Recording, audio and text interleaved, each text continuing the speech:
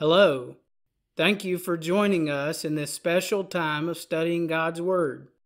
This presentation of God's Word is brought to you by the Waverly Church of Christ. Our address is 438 West Main Street, Waverly, Tennessee, zip code 37185. Please contact us at 931-296-3213 if you have any questions, would like to receive free Bible study material, or have a need we might be able to help with. It is our prayer that God will bless you in this study.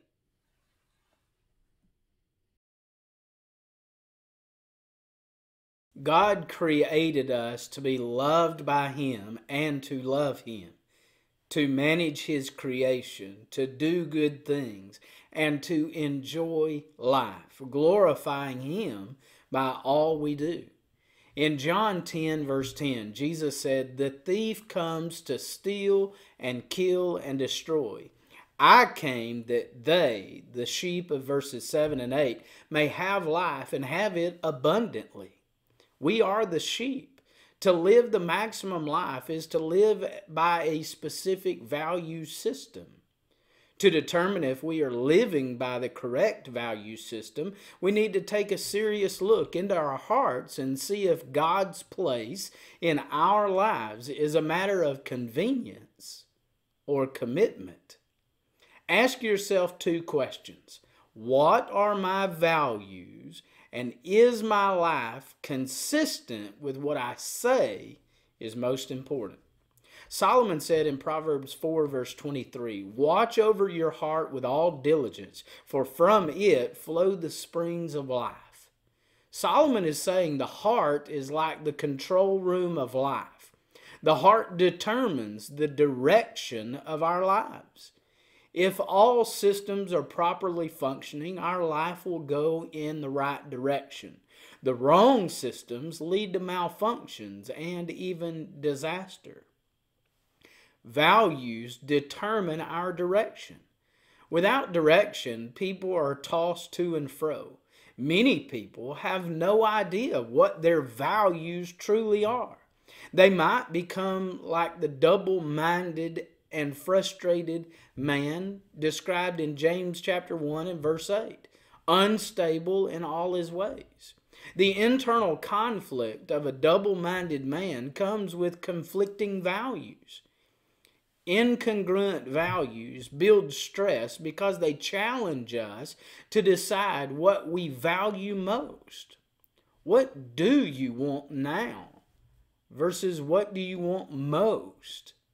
The best value is to choose what you want most over what you want now and live consistently to it.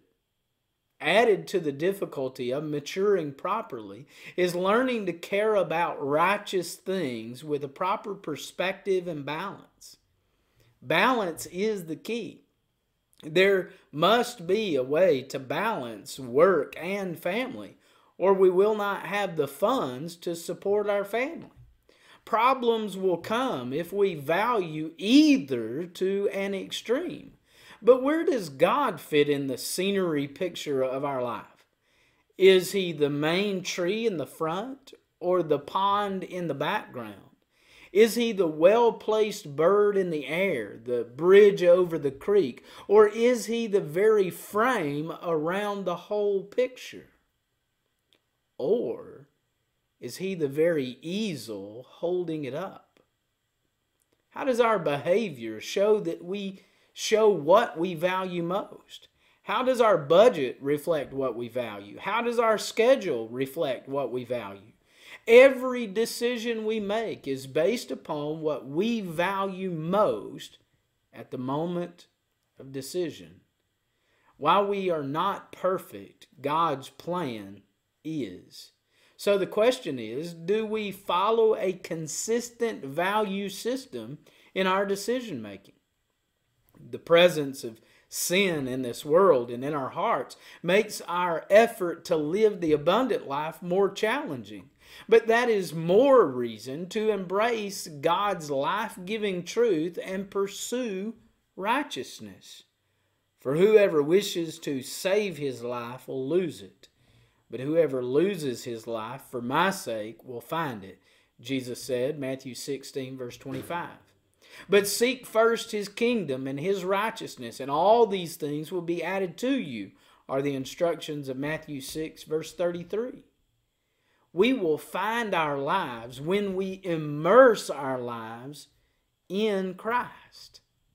Values determine our destiny.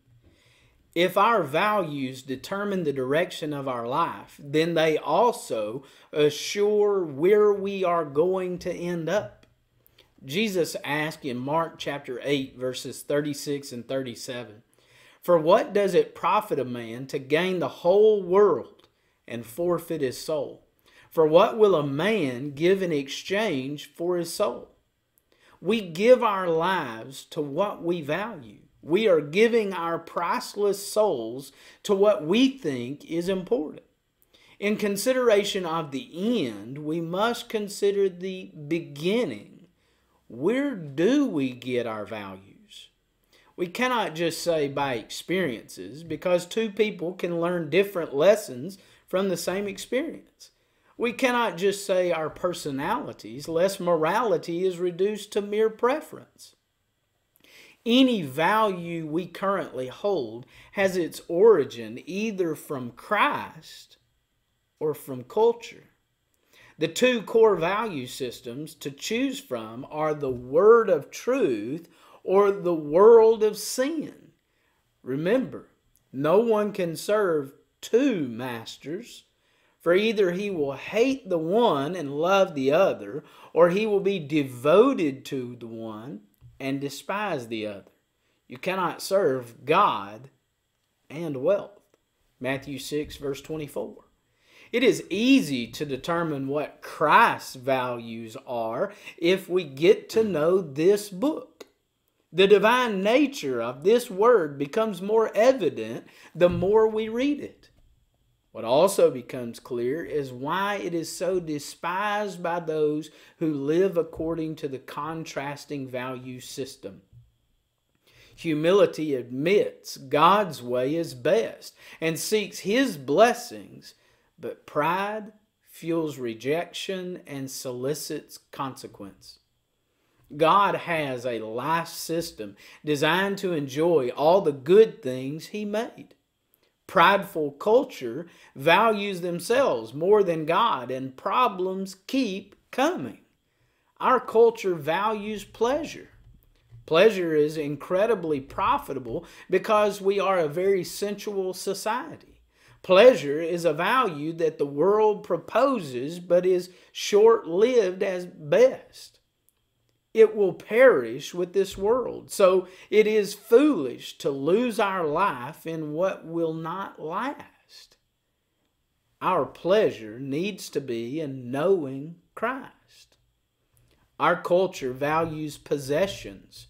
Americans behave like they think happiness can be purchased.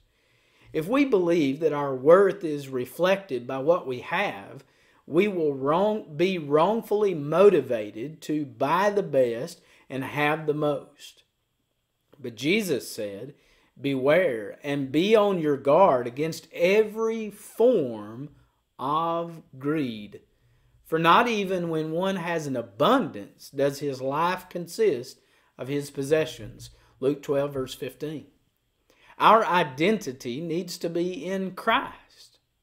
Our culture values power or prestige or position. There is no sin in these things, but they become sin for those fueled by pride. Pride is not only short-sighted and foolish, but also the common denominator in all sin. Our power, prestige, and position should be used for God's glory, not our own. Christ has a different value system that includes the same things but in proper perspective and balance, leading to a better destiny. 1 John chapter 2 verse 15 reads, "Do not love the world nor the things in the world. If anyone loves the world, the love of the Father is not in him.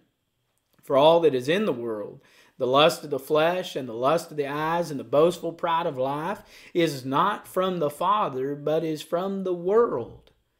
The world values the cravings of the flesh, the lust of the eyes, and the pride of life.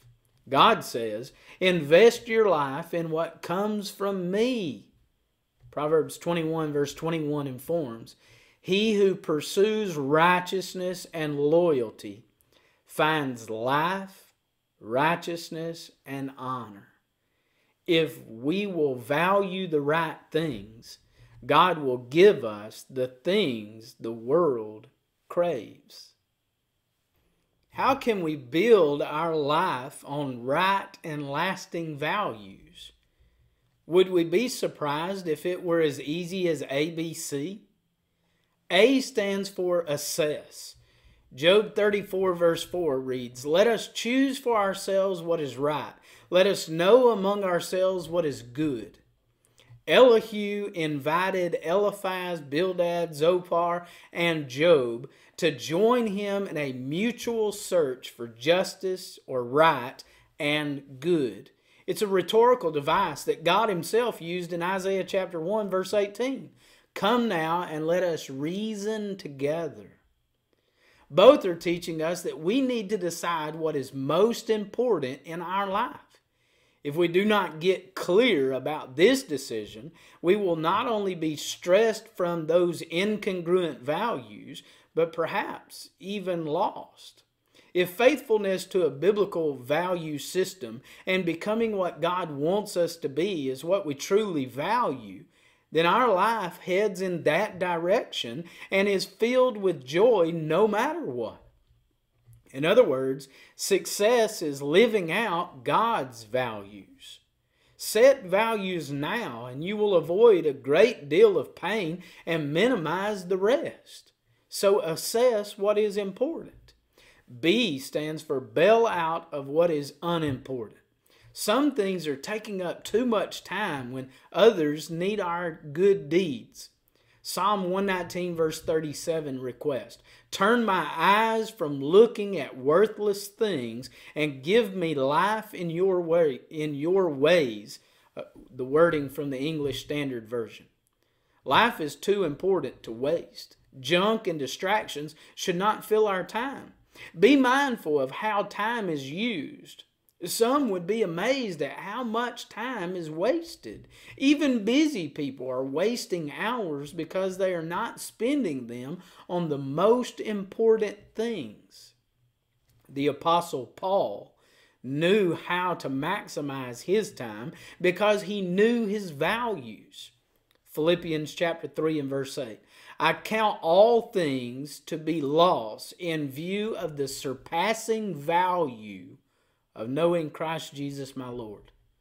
Let the most important things bail us out of unimportant things. C stands for confess Christ as most important. Colossians 3 verse 1. Therefore, if you have been raised up with Christ, keep seeking the things above, where Christ is, seated at the right hand of God. 2 Corinthians 4 verse 18. We look not at the things which are seen, but at the things which are not seen. For the things which are seen are temporal, but the things which are not seen are eternal. 1 Corinthians 13 focuses on God's love and our love for one another because love is eternal. Love is of God. One thing of real meaning is faith working through love. Galatians 5 and verse 6. Lasting success is built on values that last. As we evaluate our life's direction, remember Matthew 16 verse 26. For what will it profit a man if he gains the whole world and forfeits his soul? Paul established in Philippians 1 verse 21, for to me to live is Christ and to die is gain.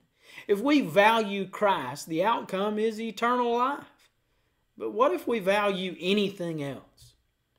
If to live is money, then to die is to lose it all. If to live is pleasure, then to die is to no longer experience that pleasure. If to live is power, then to die is to have none. The only way death can be a tremendous eternal gain is if we are seeking the righteousness of Christ all alone. For Jesus to be our Savior, He must be our Lord. Is Jesus Lord of your life? Christ the Lord was born a Savior. Luke 2 verse 11. Some believed Him when they heard Him preaching and said, "We know that this one is indeed the Savior of the world." John 4 verse 42. God exalted Him to His right hand as a Prince and a Savior to grant repentance and forgiveness of sins, says Acts 5 verse 31. To make Jesus Lord of our life, we must come to God through faith in Christ Jesus and be baptized into Christ. Galatians 3 verses 26 and 27. Christ is the head of the church, He Himself being the Savior of the body. Ephesians 5 verse 23. Thus, the Christians, those in the church, their citizenship is in heaven, from which also we eagerly wait for a Savior, the Lord Jesus Christ. Philippians 3 verse 20. Christians now look for the blessed hope and the appearing of the glory of our great God and Savior, Christ Jesus. Titus 2 verse 13. What are your values? Is your life consistent with what you say is most important?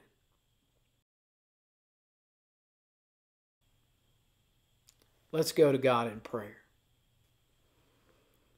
Father, we love You so much, and we are thankful for Your love for us. We're thankful that You have not left us to our own devices and to our own means of trying to figure out how to live life and what truly satisfies, but that You have given us Your Word, by which You tell us what is most important. And You tell us how we ought to live life and how that we can have the abundant life. We're thankful for it. We're thankful for just how wonderful You are, the great love that You have, the long-suffering and mercy that You show toward us, and the grace that You continue to shower upon us. We ask that You continue to help us to grow and be strengthened in the inner man, to continue to have the love that we ought to have for one another, and especially the love we ought to have for You. We ask that You continue to fill us with all of Your fullness, to fill us and to fill our hearts and minds with the values that are most important, and values that will lead us to have a strong relationship with You and have that hope of eternal life. And Father, we ask Your help that as we navigate difficult days and we navigate the difficulties of this life, that we will put our constant trust in You.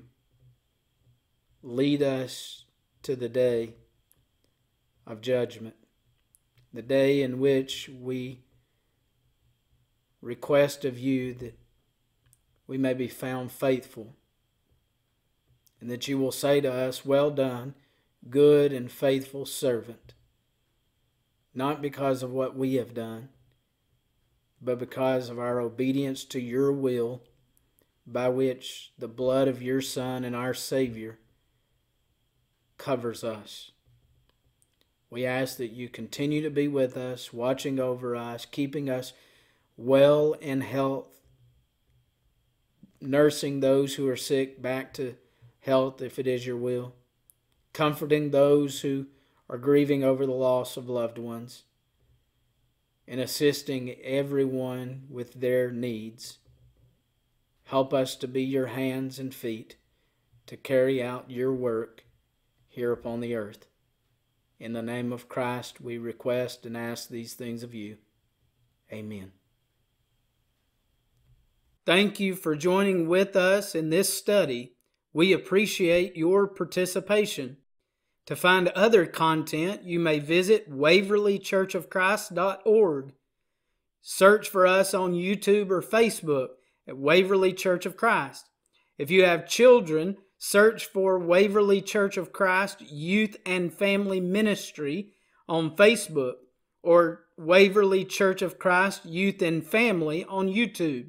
You may listen on the radio, AM 1060, FM 93.5, on Sundays at 10 a.m. and 5:30 p.m., Monday through Friday at 12:30 p.m.